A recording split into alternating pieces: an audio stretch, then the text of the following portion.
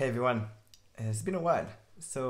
I've been this week to a new place here. So I've just moved to Brussels and I've been to Coop. So I don't know if you know what it is. It's a co-op and it's basically a grocery store. And I had such a great experience. I wanted to share it with you. I don't know uh, if it's the same for you, but when I was a kid, I always loved going to, grocery shopping with my grandma. It was nice. She would always buy me like the things I wanted. And we would go to those massive kind of, supermarkets, right? When you have everything. And I really loved it as a kid.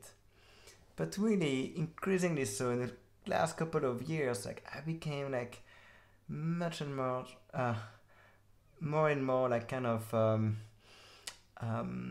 unhappy going to those places. I don't like those places anymore. Like you are being kind of bombarded with all of those marketing messages like one plus one free and get my attention here or there. And there's all of those brands that I honestly don't trust anymore. From Nutella, who is full of palm oil and all of those other brands that you never know what they actually put inside of their things, because the reality is that all of those big companies, Nestle and so on, like they at the end of the day they don't really care that much about our health. They care about their shareholders, right? And so now I want to eat organic. I want to eat locally produced food and something that is kind of also that respect the producers. And when you go to this B scope, and because it's a co-op, right, a cooperative, like you can tell that the incentives are very different. The primary incentive is not anymore to maximize profit.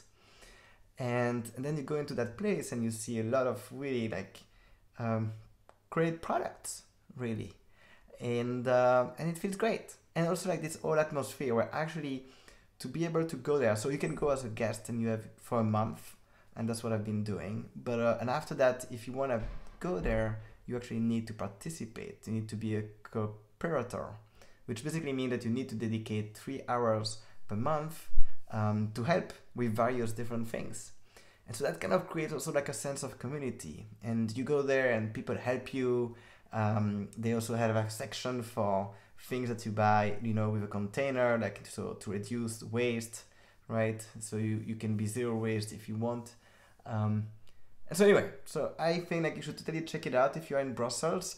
I'm sure like this is something that it's a movement. Like you can tell in many cities increasingly like there are those cooperatives that are being developed. I know that in Brooklyn there is also a big one there, in other places as well.